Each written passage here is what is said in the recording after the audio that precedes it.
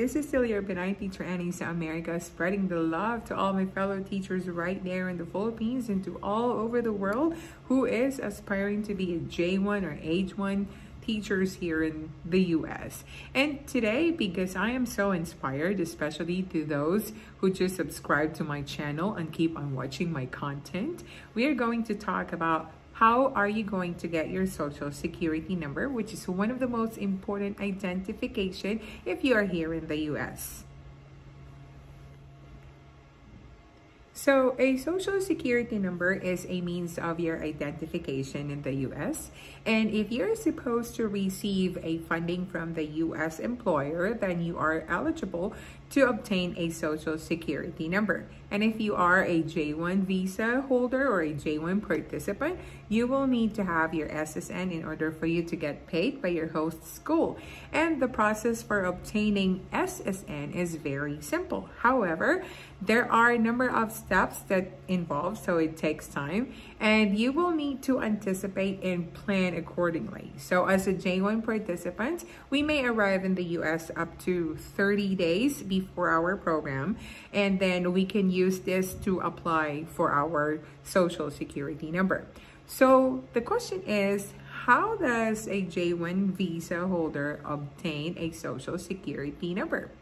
So in order for you to obtain your social security number as a J1 participant, we must take the following steps. And again, I want you to take note of these following steps. Number one, you need to look for the nearest social security office for you to schedule an appointment. So the participant needs to visit a local social security office with all your required documents in order for you to apply. And I believe right now you need to schedule an appointment online before they're going to cater you to process your application. And it is advised that the participant applies the SSN no less than 10 days after entry to the US and 48 hours after you inform your visa sponsor that you are here in the US already. And this is also to ensure that all databases have adequate time to communicate with one another.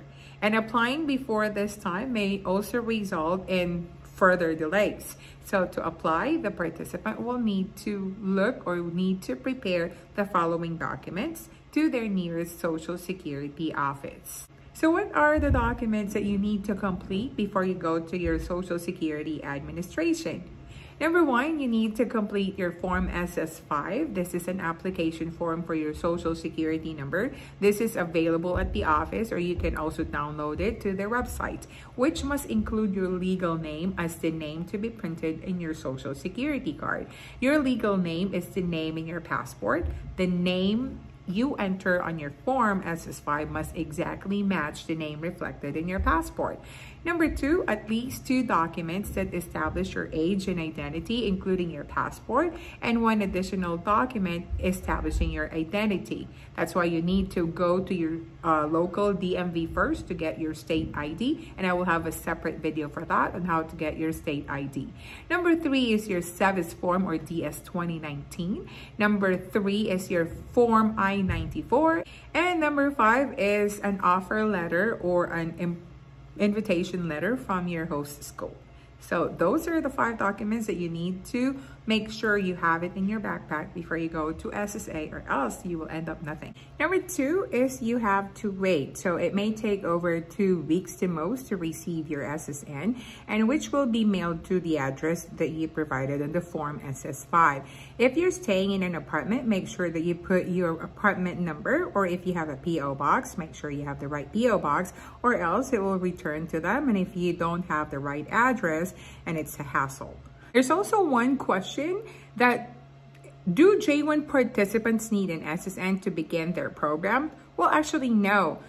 For this, you have to read the guidance from the Social Security Administration regarding this topic. However, participants can be added to their host school without an SSN. All they just need to do is to present the receipt to their host school that they already applied for their SSN, and they can actually write a dummy number to enroll them on the payroll until they get their number. However, there are cases that the school district will not pay you until you have one. They will just divide your annual salary to how many pays left for you within a year, and then they are not going to give you 2 pays if you miss 2 pays. They are just going to divide it to how many pays you will choose for 1 year of contract. And also, participants must give their host or their school their social security number listed on the card the moment they receive it right away. And I would like to remind everyone as well that participants or J1 participants should not be classified as independent contractors. And I have second question as well that needs to be answered. If a participant received an SSN in the past already, do they need to apply again?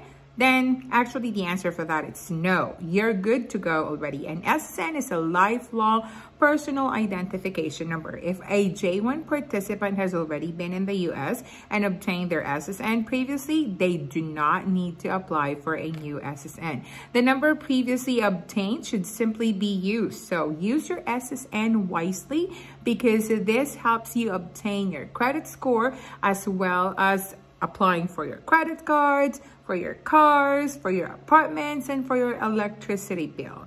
So you are not supposed to carry your SSN card in your wallet. Instead, keep it in a safe place. So that's all for today, guys. It's a short video, but I know this is very helpful. This is actually a guide for you, and especially for those who just landed a job here in the US. Please comment below in the comment section what content I should make again on my next video. And still, this is your Pinay teacher Annie saying I'm a proud teacher, and I know you are a proud teacher as well. So please like and share this video.